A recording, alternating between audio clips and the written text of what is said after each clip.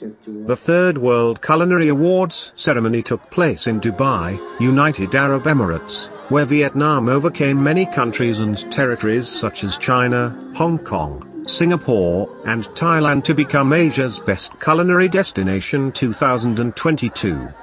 The list of winners features not only a wide range of restaurants, but also the best food festivals and best airline catering.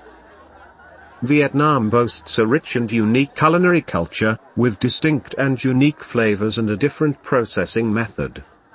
Vietnamese cuisine has a certain charm either on the street or in luxury restaurants, so is a major attraction for domestic and foreign tourists. Vietnamese cuisine is becoming increasingly popular globally due to its wide variety of dishes, and international tourists are quite complimentary towards the local cuisine.